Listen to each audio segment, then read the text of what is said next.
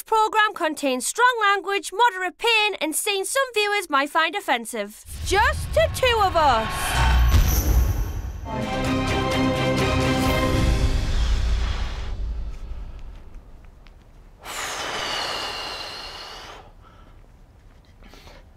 What the fuck?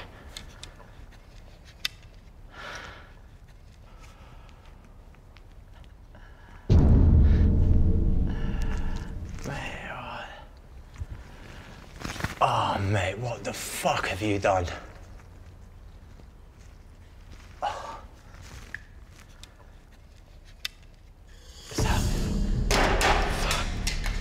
Is that, mate, is that how little friendship is?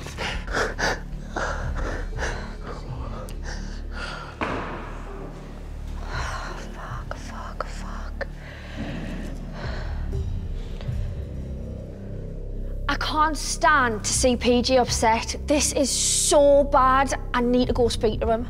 I just don't fucking understand. Like, why? Like, fucking, a joke is a joke. Like, I could take a joke better than, like, most people, but fuck me. I feel like a massive dickhead. I do, really do. I could have just, it could have been anything. But that was the fine line. That was...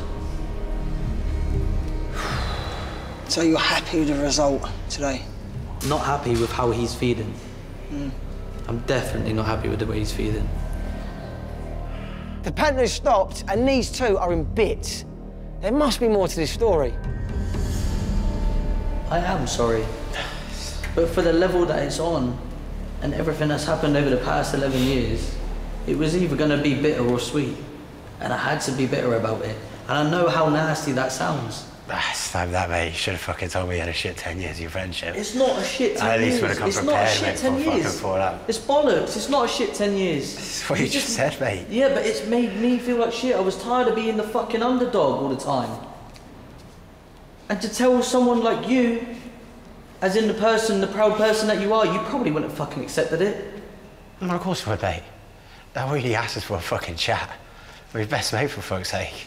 But what does the tattoo symbolise? That's what I'm trying to get at. The symbolise?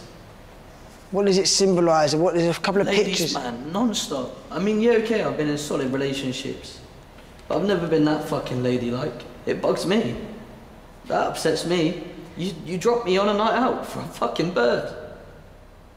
As a brother, that deteriorated. Yeah, fair. And if you don't watch yourself, something's gonna happen. And I will be the one to fucking pick up the pieces. That's just a fucking warning. Harrison is worried about PJ sleeping around, so he's made PJ a walking advert of STIs. Yeah, good mate. Can we see some of the words that are on there? Yeah. Should we go back to the mirror? Yeah, I can do.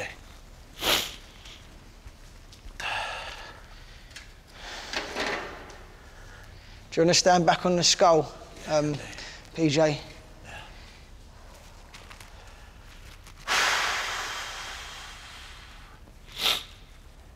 Out of curiosity, have you got any of those? Nah, I'm fully clean, mate. Because you do know it's going to be quite hard to get girls now. If I could go back in time, I'd have calmed it a whole new level. I didn't think he was gonna fucking act like this. I didn't have a clue. That tattoo is off the scale. Now remember, if you're going to shag, wrap up. Be safe.